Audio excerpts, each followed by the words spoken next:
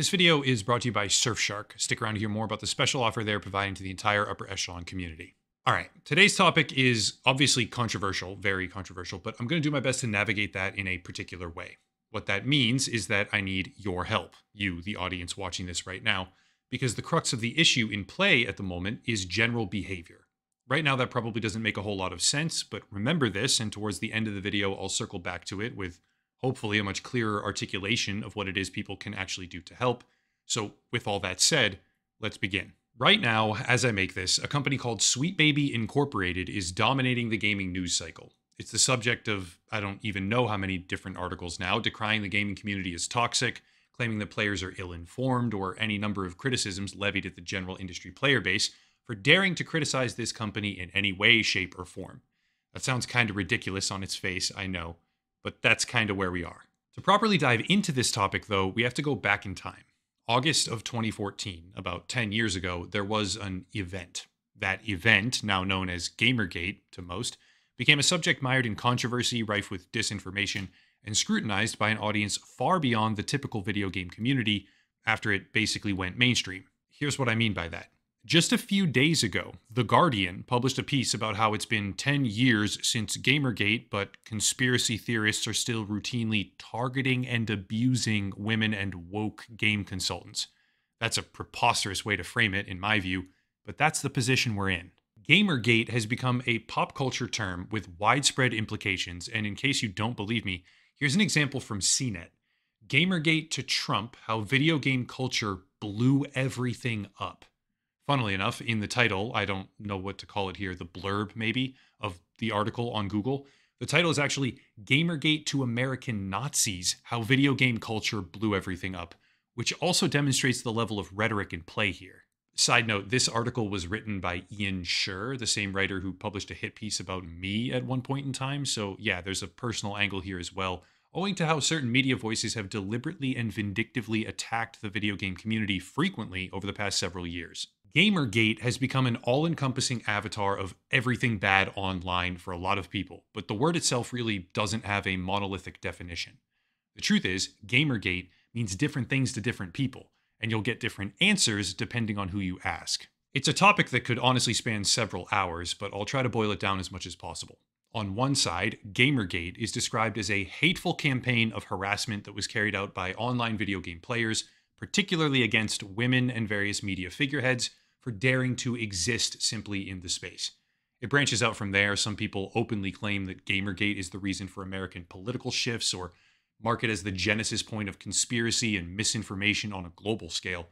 But the short-form summary is that for one of these groups involved, Gamergate is an avatar of evil, supported by horrible, dangerous, and totally unhinged people. On the other side, that very same concept is about ethics. Depending on who you ask, Gamergate is either the progenitor of online hate and harassment or a simple movement demanding higher ethical standards in journalism. And the reasons for that are actually pretty simple. Early on, as Gamergate got started at least, the bulk of criticism revolved around conflicts of interest.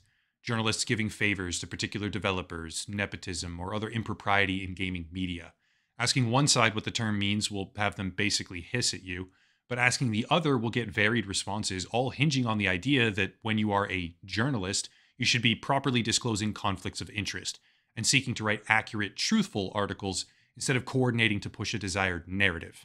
I don't know how much of this will resonate with most people, but the FBI, thanks to a FOIA request, which means Freedom of Information Act, published a redacted version of their entire investigation into Gamergate, and it's pretty clear what their findings were. What initially started as a movement demanding better ethics in journalism was eventually bogged down by, for lack of a better term here, internet trolls. As someone who encounters internet trolling on a regular basis every day and grew up with it, the general concept at least since I was a child, I see it as little more than a basic annoyance, which it seems the FBI holistically agreed with. But as trolls and other bad actors began to integrate themselves within the general Gamergate movement, it became easier and easier for media publications and figureheads to decry everyone involved as toxic, prejudiced, and hateful. Flash forward, after a persistent atmosphere of loudly proclaimed victimhood was perpetuated for a very long time, and we can see what amounts to a general narrative fully installed in the wider population, which paints GamerGate as a misogynistic campaign of anger driven by the worst kinds of people imaginable because their one and only desire is to harass others, particularly women and marginalized communities.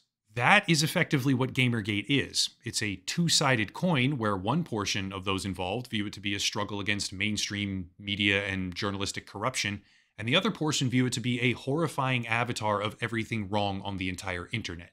All right, time to pay the bills by endorsing a product I actually use myself and promote in my free time because of its relative quality, which is Surfshark. Surfshark is a VPN, a virtual private network. Most of you have probably heard the term before. And VPNs protect you from a bunch of different things.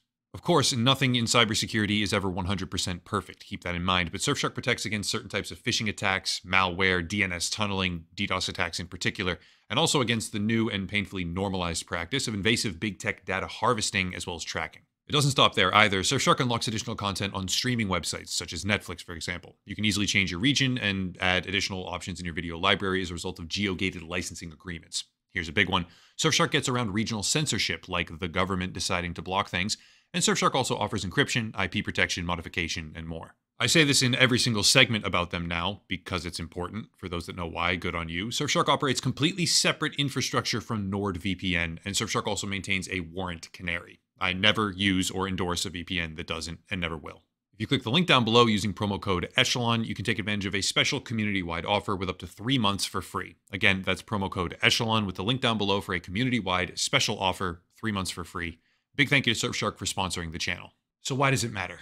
Well, it matters because we might actually be cruising straight for round 2 of that same struggle as a widespread media narrative emerges surrounding Sweet Baby Incorporated and the toxic trolls who are allegedly harassing them. Again, just a few days ago, The Guardian published a piece directly connecting GamerGate and Sweet Baby, saying, quote, "A group with more than 200,000 followers on PC Games storefront Steam, as well as thousands in a Discord chat channel, believes that Sweet Baby Inc. is secretly forcing game developers to change the bodies, ethnicities, and sexualities of video game characters to conform to woke ideology. They think that Sweet Baby has written and controlled almost every popular video game of the past 5 years, shutting straight white men out." End quote. That's a ridiculous thing to write. Obviously, people aren't making the argument that they've controlled basically every popular video game of the past 5 years. I mean, talk about straw man. Okay, this is off script right now. I mean, the level of straw man argumentation in this whole thing right now is absurd, but whatever, that's a whole separate topic. There's no end to the media response, but here's a snapshot, generally speaking. From Kotaku, Sweet Baby Inc. doesn't do what some gamers think it does. From PC Gamer, a company called Sweet Baby Inc. has become the target of anti-woke gamers because it offers consultancy work and industry standard service that's been normal for years. From Eurogamer, Spider-Man, Alan Wake, ridiculous fishing devs speak up in support of consultancy studio Sweet Baby Inc. after online group claims firm pushing agenda into games it worked on. Or Game Developer, this one's a very, very obvious example. Why are Valve and Discord permitting harassment against Sweet Baby Incorporated?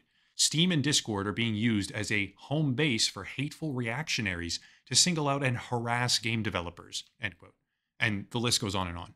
That's already very clear in terms of tactics involved, but going even further, here's a post from Take This, which is a nonprofit 501c3 mental health organization that has worked with prominent games industry companies like Bethesda, Ubisoft, or Riot Games. Take This decided to publish a blog post, quite literally denouncing GamerGate 2, as they call it, which reads, quote, "If you're reading this, you've probably been hearing about what's now being called GamerGate 2. It's the latest targeted harassment campaign within the game industry, and it's aimed at Sweet Baby Incorporated, a Montreal-based narrative development studio. The campaign also has been impacting entities and games associated with Sweet Baby, journalists covering the issue, woe is me, and others associated in various ways with the targets. You also may be at a loss to know how to talk about this issue and what, if anything, you can do about it. That's where we come in," end quote. Now, what's interesting here is that as per most of their existing work disclosed on a variety of pages, such as this one about strategies for addressing hate, harassment, and extremism in online communities, Take This is funded by the Department of Homeland Security. This means, in no uncertain terms, that United States tax dollars are now being used as part of a media campaign that very articulately labels Sweet Baby Incorporated as the victim of a harassment campaign, which is a lockstep replica of precisely what happened in 2014.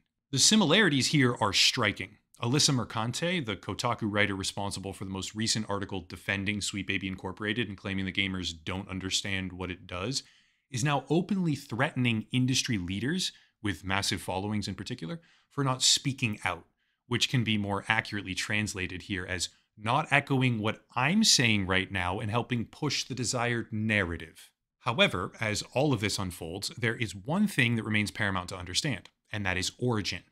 This entire issue is predicated on a Steam list. Using what are essentially very basic platform tools, a user on Steam decided to make a list of games that a narrative consultation company, that being Sweet Baby Incorporated, had worked on previously for the purpose of then avoiding those titles, not buying them. That's it. After doing so, an action that cannot be labeled as harassment in any conceivable sense of the word ever, a couple of Sweet Baby employees, former and current, decided to try and get the list taken down, but in addition to that, they tried to get the creator suspended permanently from the platform just because they didn't like him.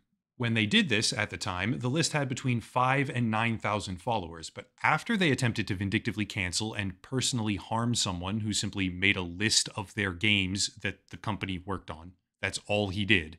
After that happened, the number of followers and people aware of them skyrocketed. Sweet Baby Incorporated was not harassed. It categorically did not happen.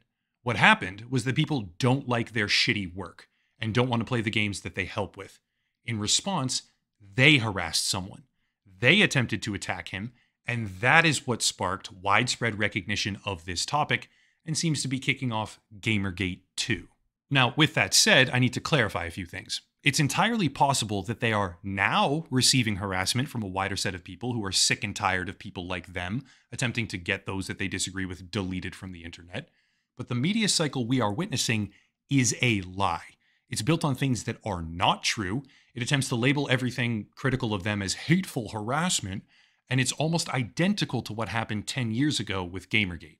Make no mistake here, gamers were skeptical and critical of Sweet Baby Incorporated before all this, myself included as well. As a result, someone made a list of the games that they work on from their own website, that was the source for getting this list, so that people could simply not buy those games if they didn't want to. And then Sweet Baby employees tried to rally a harassment campaign against the creator and get his personal accounts deleted forever. That effort failed spectacularly. They Streisanded themselves horribly bad. Over 250,000 people now follow that list because they don't want to support that company as a result of that company's own actions.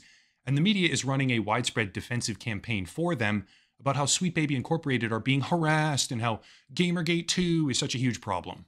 I can't say what the narrative will look like in 6 months or a year from now. It may end up in a completely identical situation as the original GamerGate issue, where a small number of people's behavior is then used to relegate the entire subject to a shadow realm of these horrible people are the reason for everything bad in the world. They got Trump elected and everything's falling apart because of them. But right now we're in the beginning stages where the media is trying to do something like that, but hasn't fully solidified their message yet, and currently lacks the proper justification for a blanket condemnation of everyone involved, even though they're desperately looking for it. This is the part where I circle back all the way to the start. Don't give them a reason. I need your help, and this centers on general behavior. You, the audience, I need your help. Because anyone who now says something critical of Sweet Baby in the wrong tone, or with the wrong words, or uses any sort of tactic beyond simple, articulate, and respectful criticism will be giving ammunition to a group of people that is determined to paint everyone they can as extremist and vile. If you troll, if you vent your frustrations in an improper way, any improper way at all, or on an improper forum, you will be giving them an out that they desperately need, by the way, to reclassify all of this as a hateful campaign of evil gamers who are ist and phobic and whatever else they can conjure up. Because make no mistake here, that is where we're headed. Do not forget where all of this started. Do not forget that proper behavior is utterly and completely disarming for them, and choose where to spend your money accordingly. If large companies want to speak on the issue now and gaslight their own audience with the media or in tandem lockstep with the media, as they're attempting to do here, don't buy from them. If journalists want to pretend that the mere existence of a list of games is harassing, don't read their work. And please, again, do not contribute to any activity whatsoever that can be used by a desperate and mentally deficient cohort of media figureheads to paint everyone else around you as hateful or unstable. Be better than them, because you are better than them, because everyone is better than them. That's it. If you want to support, please check out the links down below. We have a limited run merchandise line expiring soon, so grab that while you can. Don't miss it.